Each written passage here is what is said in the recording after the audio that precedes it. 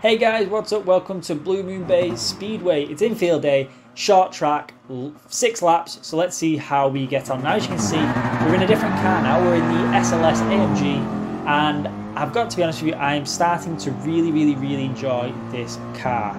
I miss the Mustang, I really do, but this is actually one of the first cars I've jumped into since trying out different cars, which I seem to have gelled with pretty well. So as you saw, we started at 8th, got a poor start, went straight down to 10th, back up to 8th. So not too bad, you know, it's a decent enough start. But like I said, it's a 6-lap race here at Bluemoon. It's a short track, only 10 corners, but there is 6 laps. So there's a lot that could potentially go on throughout this. So let's see how we get on. We normally only do about 5 laps. This has got an extra lap to go. But I actually really enjoy this track as well. If you haven't tried this track, highly recommend it. Give it a go. Let me know what you think in the comments. Now, as you can see, coming to turn 7 and 8 here, everyone's still really bunched up. The British guy on the right there just runs off track. He just ran out of room. I snuck up his inside, and instead of bailing out because he realised he was going to go off track, he just tried to stick it and ended up going off track. The move was done. I'm going to say that. You know, I didn't push him. He left the door when I took it. He really should have noticed, and he should have backed off just enough, but he didn't. He ended up on the grass. And I come through. 1 lap down, 5 to go, and we've moved up into 6th place.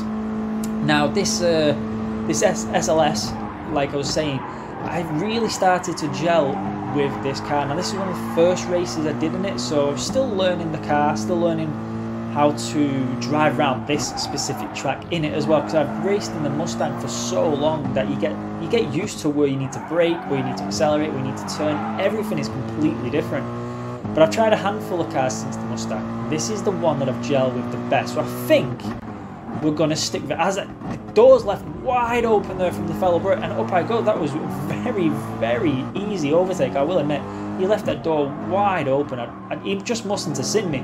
I'm trying to keep it as tight as I can. Almost lose it though, coming out of turn number 8 there as we come down to turn number 9. This is the hardest one.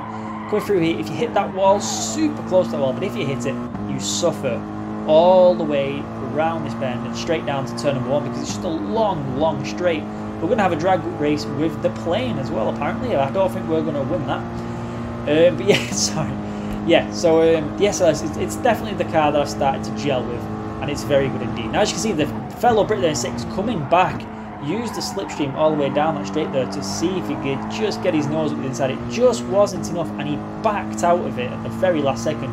Probably saved himself though, because if he hadn't, there's a very good chance he would have run into the side of me. We probably would have both gone off, and he may have even got a penalty for it. So he actually did a very clever thing there. He backed off, remained in 6th, and he's then going to use my slipstream again all the way down the home straight. Now as you can see, the guys in front, there's 4 of them, they're closely grouped, which is good. It's good for me because they at some point will start fighting, hopefully sooner than later. So that's good for me. However, you can see they're actually starting to get away from me a little bit here, and it's because, again, like I said, this track and this car, I'm still getting used to the car on the track. I'm still trying to drive it like I would in the Mustang, and this car is completely different. It's just difficult to break a habit after you've been doing it so long. So I am suffering a little bit, but we are still in 5th place.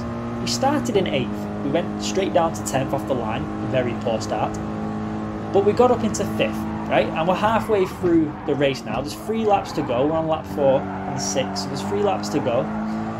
So we're not doing too bad. There's still room to pick up if I can just get used to this car.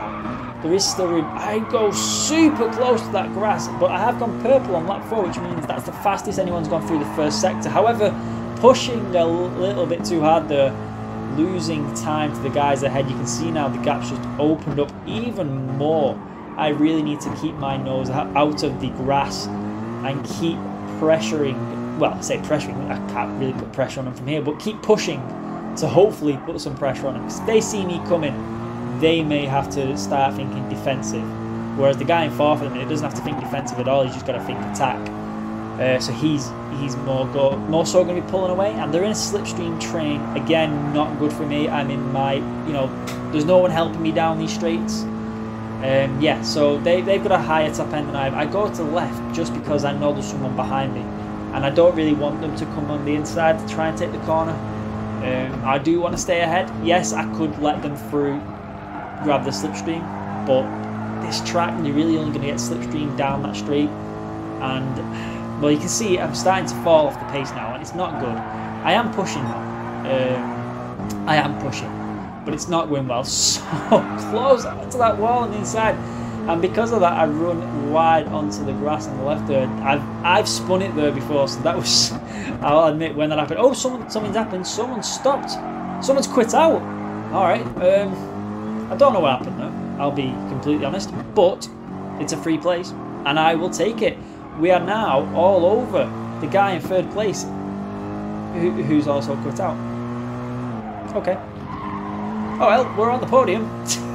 We're on the podium from nowhere. Two drivers just deciding, nope, that's enough. I've had enough. I'm going, taking me ball. I'm going in. I mean, there's only one lap to go. What has happened there? I have no idea. I mean, I've led from the beginning of a race to the entirety to the last corner and been took out and end up coming in dead last. I just don't quit out though. You just don't quit out. You know, you just carry on driving. I don't know. But it's a podium. A cheap podium. I'll admit. I'll put my hands up. Not deserved. But so far, potentially, this is going to be a podium finish. And I don't really deserve to be there. I will admit that.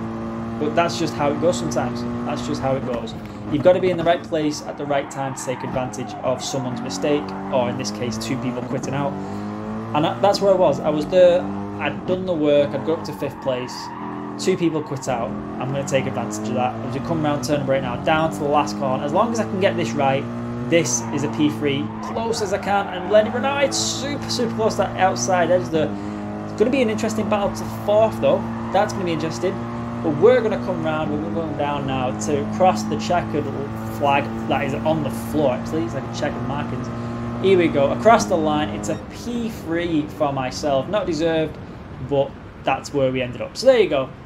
It's a bit of a weird one, but yeah, I don't know. But anyway, that's all I've got time for, so I hope you've enjoyed it. Please give us a like and a comment, and until next time, see ya.